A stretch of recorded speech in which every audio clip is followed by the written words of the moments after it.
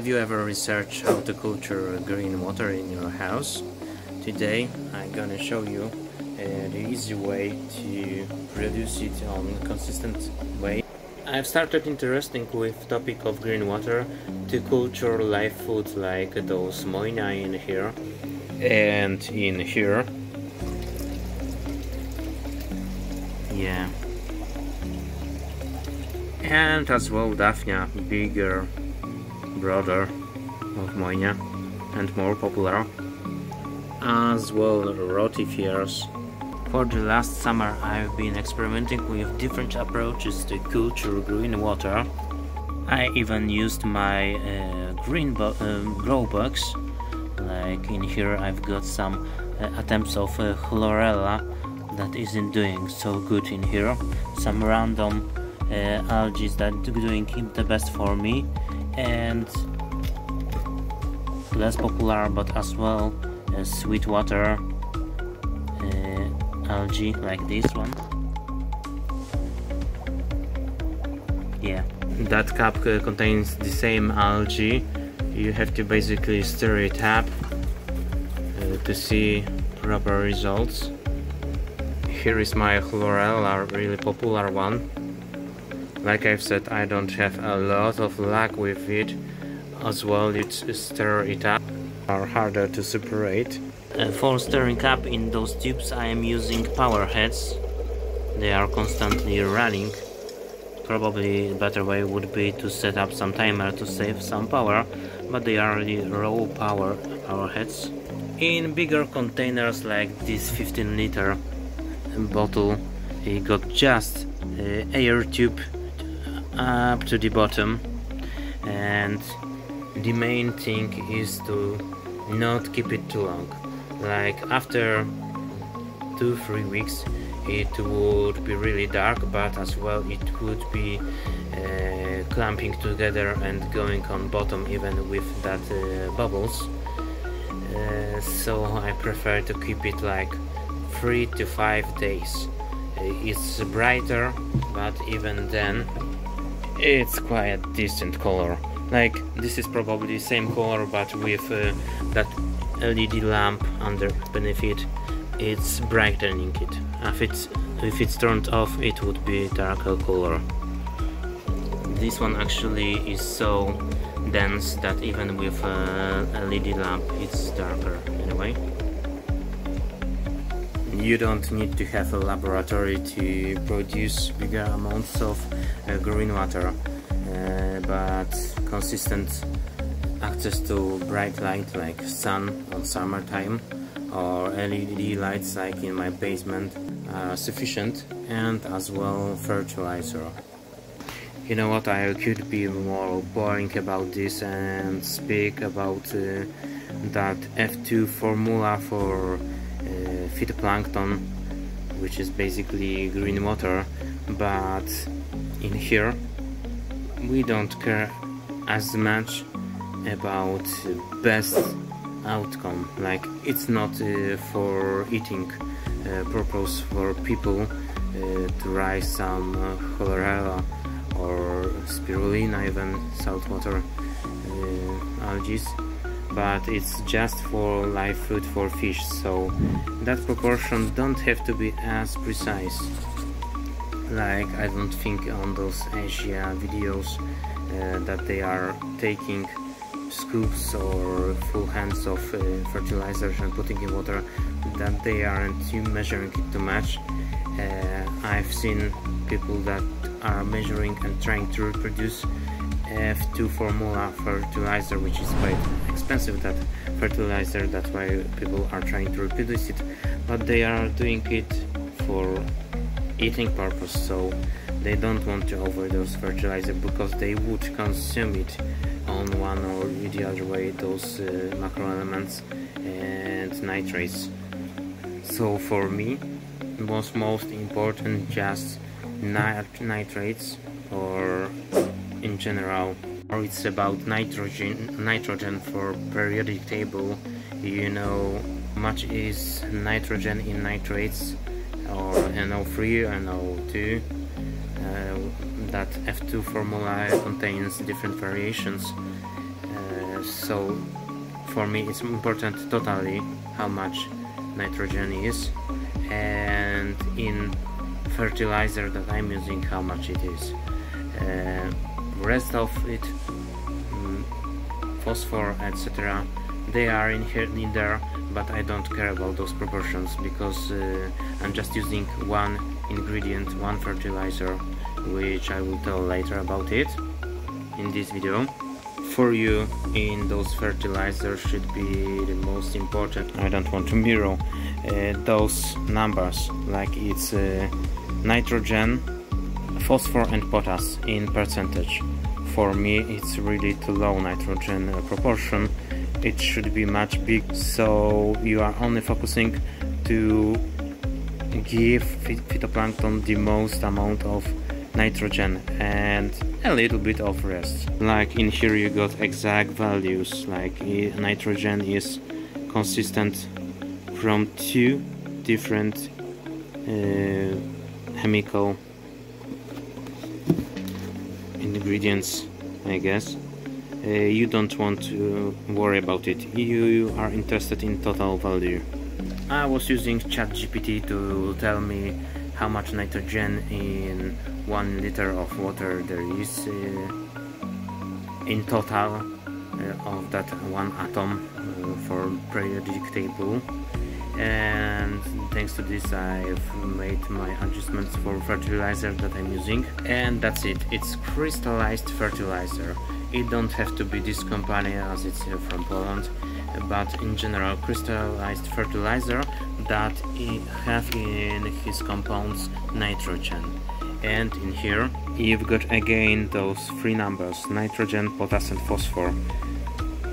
Like you can see there is 15% of nitrogen in here, so that's better than previous 3%. You can see that other values are as well bigger, and what it means that those 3 ingredients are like above 40% of all ingredients in this crystallized fertilizer. So in here you got a lot of stuff you don't want to have in your water with phytoplankton. Like you could say it's a filler more than just fertilizer for put it in water. I wouldn't bother to find out what it is, but it probably changes pH, etc. You don't want to have it a lot of in your water. And you can see that fertilizer, how it looks like. It's kind of salty, look. For such amount of 15% of nitrogen in fertilizer, which is easy to buy from different company, you are interested in that 15. So it is like 16 grams per 100 milliliters water. I mix it with 100 milliliters water, 16 grams of this, and this concentrated fertilizer would be right now liquid fertilizer.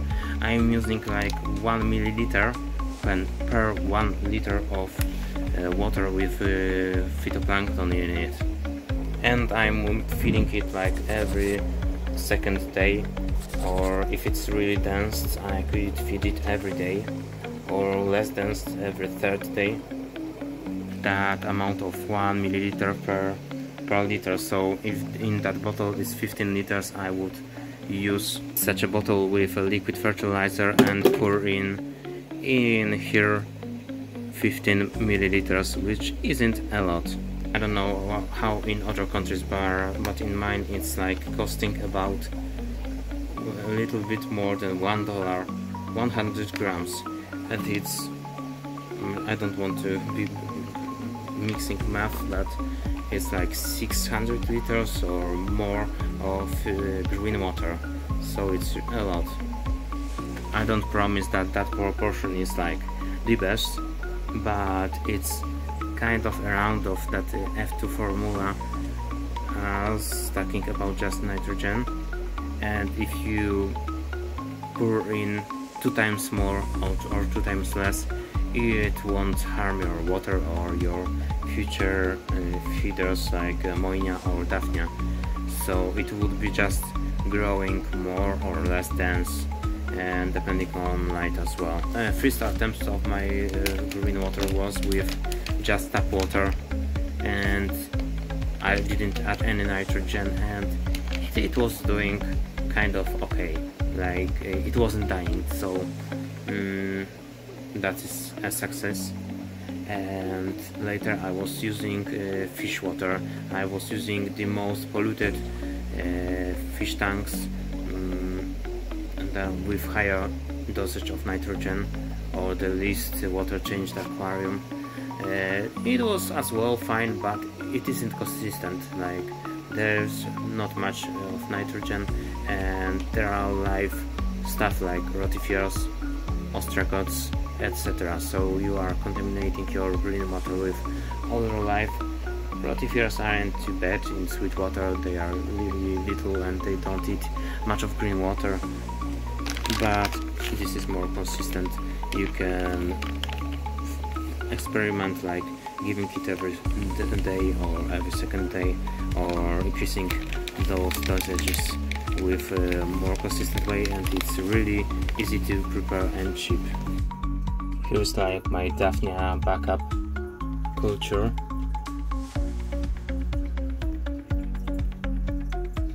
I kind of intentionally didn't talk about how to get your first culture of phytoplankton, because I don't really have a good plan to share how to make it from nothing, like from tap water or your tank.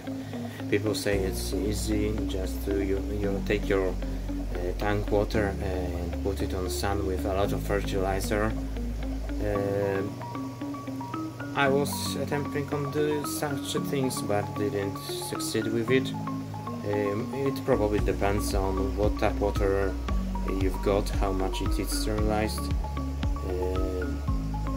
Yeah, I really got my first strain unnamed from aquarist shop. Shop owner had really green water in one tank with fish by accident, and I was saying, wow, that's cool, and he gave me a few liters of it, big bottle of it. He was trying to get rid of it, and it was almost coming back in that one tank. So for me it is so strong. Yeah, I like it, and actually I like it because it's not getting as clumped and going bottom like chlorella. It's really floating for a long time before it gets too heavy, and I'm trying to not get it too dense, too heavy to get it on bottom, because I prefer to pour it into Moina or Daphnia and be sure that it will be still floating, and most of it not going down. Yeah, I'm not sure this is really proper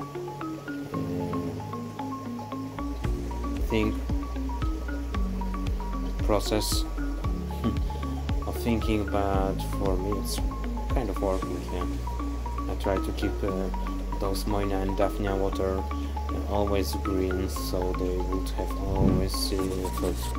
In bigger tanks it's harder to do, so I'm trying to keep not big tanks with those cultures. It's easier to make it still green. At summertime I was keeping those bottles on balcony, and was using little solar panel with air pump connected to it. I ordered it, so it was just place it and use it. I didn't have to engineer anything, and was doing fine for summertime. But in Europe, autumn or winter isn't as sunny, so that pump wasn't working in shaded days, and it was getting colder. For me it's more difficult to get it from balcony and pour it in basement, put it in basement to use, so I prefer to have it in basement. I'm glad that this one is working really good. It's 1 meter of LED light and not so strong, probably like 9 watts, and it's decent solution to have a bigger volume than these ones. Like they've got like 4 liters, so about 1 gallon of water, and this one got 15 liters. Yeah. After it's ready, I'm taking out 2/3 of it to second container. It can be in here in days without a strong light, and I can pour out to my moina. Don't worry about fertilizer, because like before taking it out, I'm not fertilizing it for 2 days. So I pour out 2/3 of water, put in fresh water, tap water. I was experimenting with tap water and it wasn't have any problems, and adding fertilizer after refilling it with tap water or UV sterilized, it's same results. And if I know that I won't be using it, it will be for a few days in that light. I'm adding that fertilizer every 2 days or so. Yeah, like I've said, I could wait 2 weeks to have more dense culture, but for me it's efficient enough to have it every 3-4 days. Yeah, and just to be sure, I'm not laughing at anybody that is using it more precise or using those Asian methods to get those fertilizers and put it in sunlight and with some open containers without lids. If it's working for them, fine. Maybe they got that climate that allows it easier. For me, even with those mosquitoes, I wouldn't be risking. I always got lids. I didn't even used original lids that they are sealing it really strong. I've just used any plastic that covers top and pour in hole just the bubbles, and that air is coming somewhere out, so there isn't any pressure in it. Yeah, and in keeping on balcony in that way, it was preventing any mosquitoes or other life to go into that water.